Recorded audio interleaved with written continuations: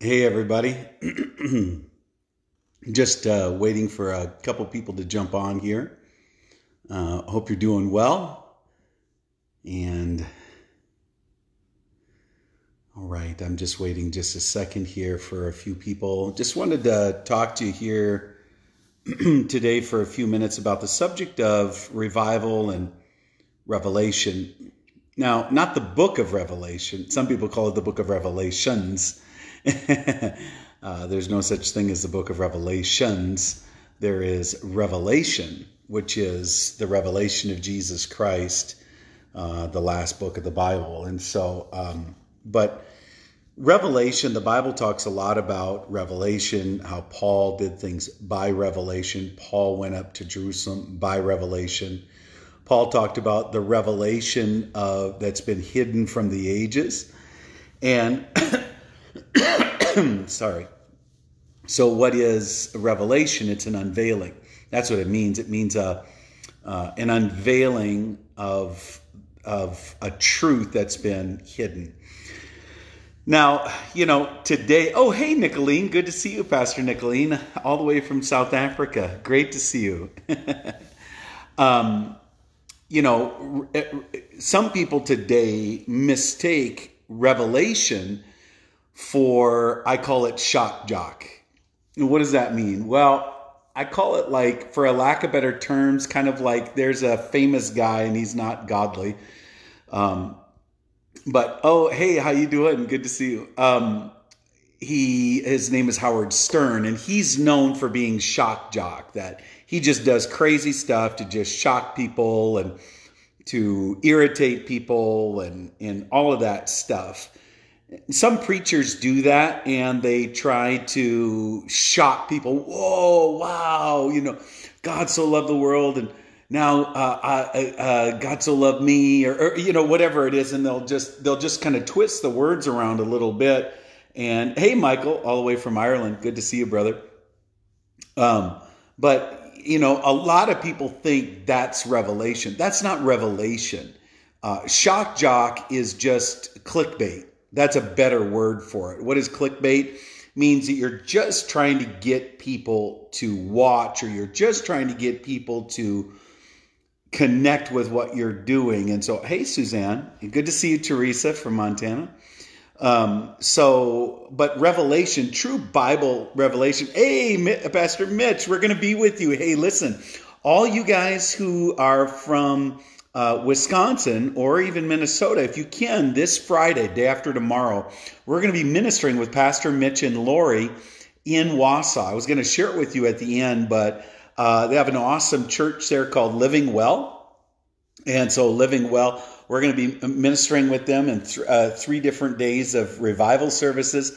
Don't miss it. Oh, hey, Missy, good to see you. And Faith as well. So don't miss those meetings. But okay, so back to what I was talking about. So revelation knowledge, the Bible talks about it even when Jesus spoke to Peter. So when Jesus spoke to Peter, he said, flesh and blood has not revealed this to you, but my Father which is in heaven, right? So there was a revealing, there was an unveiling. Something that was hidden is now unveiled. Hey, Mona, good to see you.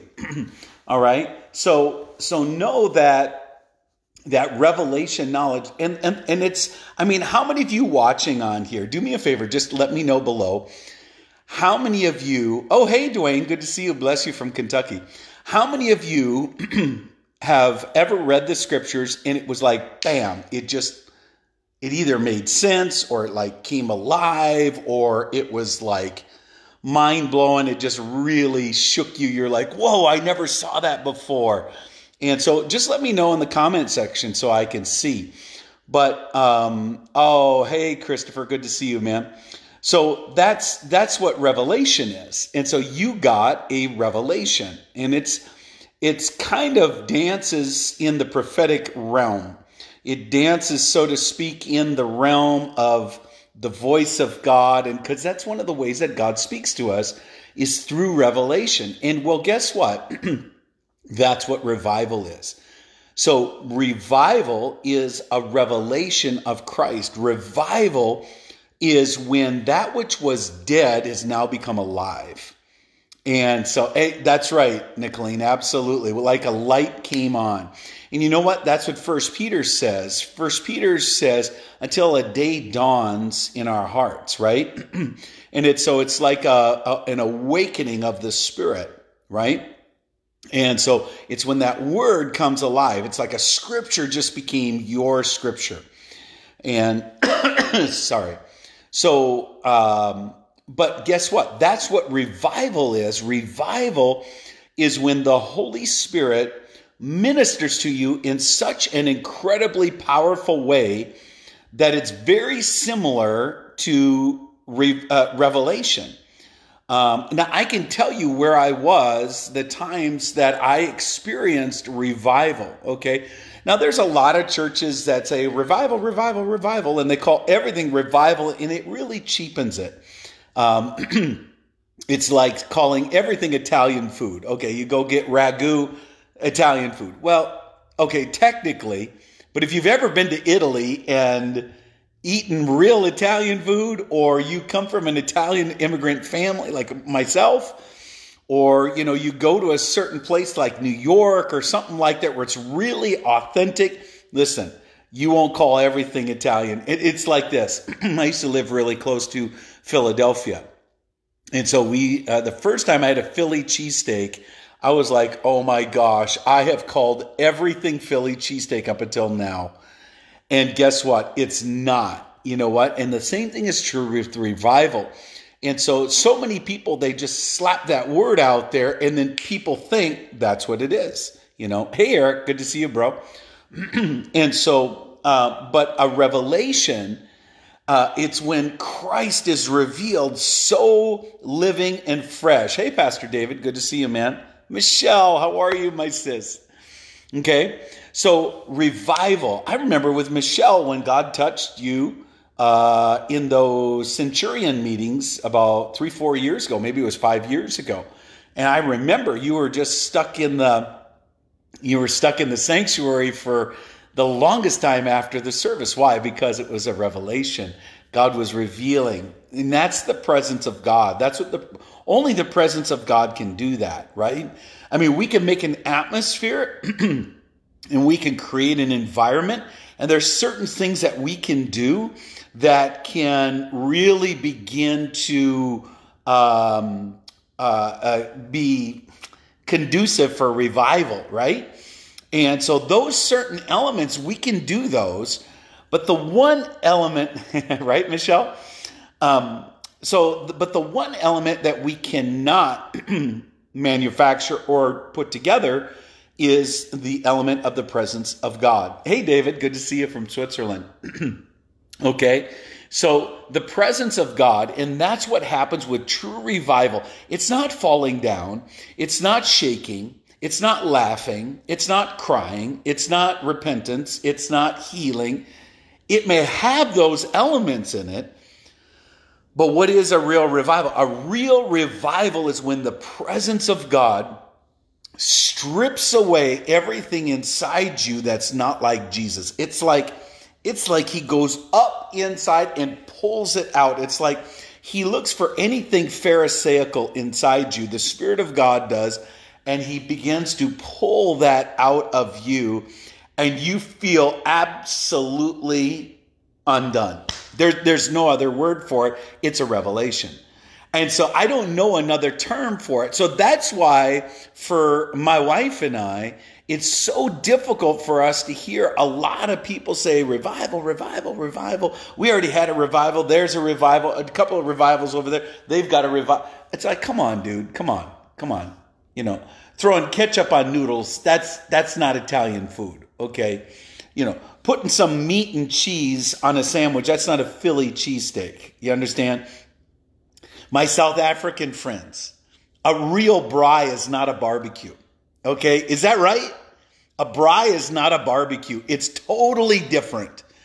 And it's got certain elements. Yes, it's got the fire. Yes, it's got the meat. Yes, but it's different.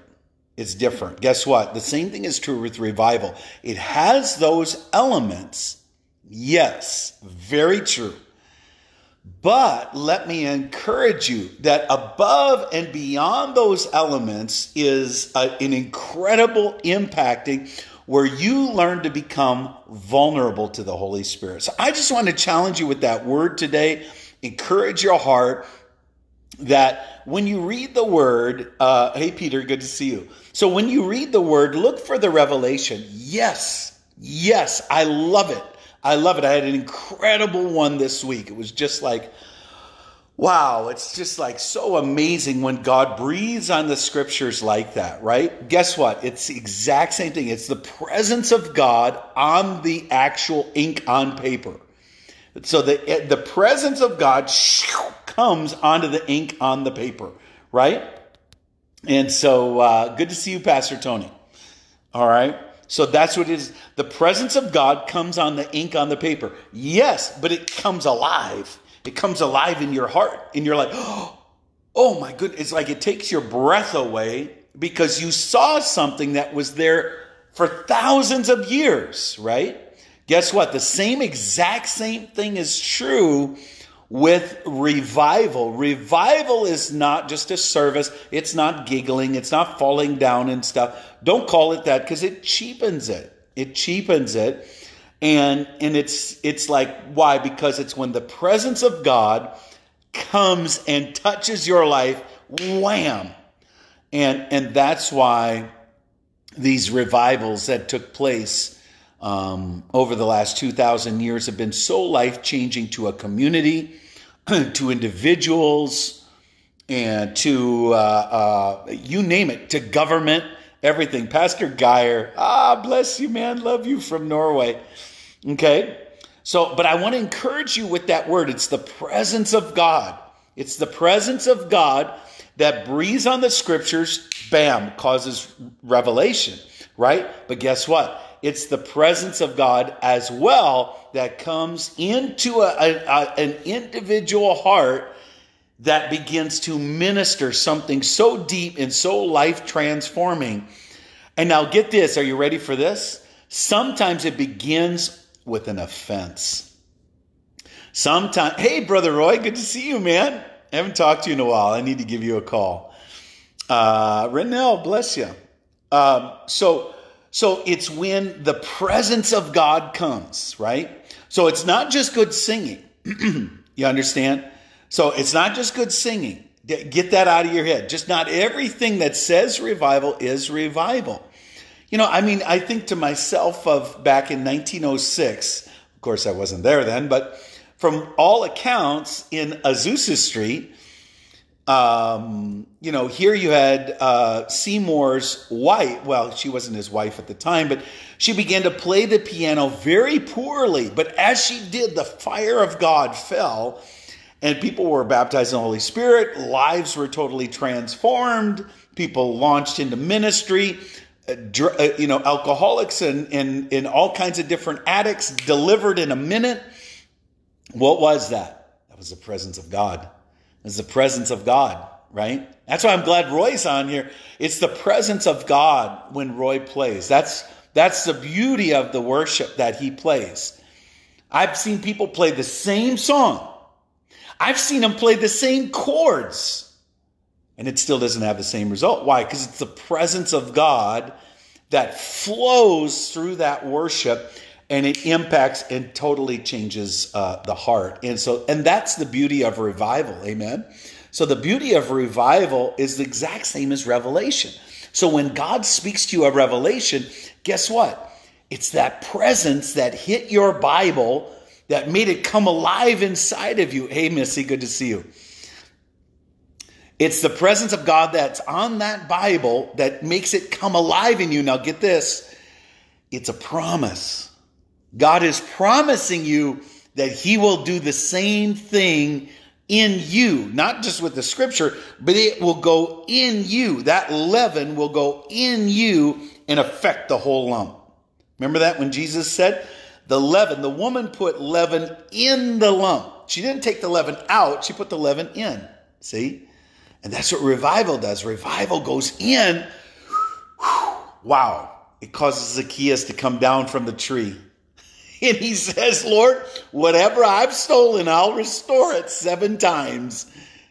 Jesus didn't preach a sermon on the 7 steps of repentance if you've stolen things. You understand? What did Jesus do?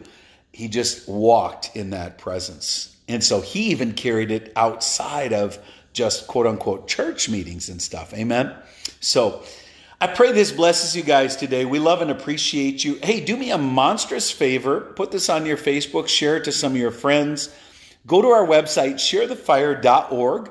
And we've got some new stuff on there that's really exciting. We want you to check out. And hey, good to see you, Hector, from Puerto Rico. And so we want to encourage you to go there, sharethefire.org. Also, by this weekend, our ministrytraininginstitute.com website is going to be completed. And so we've got some courses there, some new stuff there. I know it'll be a great blessing to you. So go check that out, ministrytraininginstitute.com.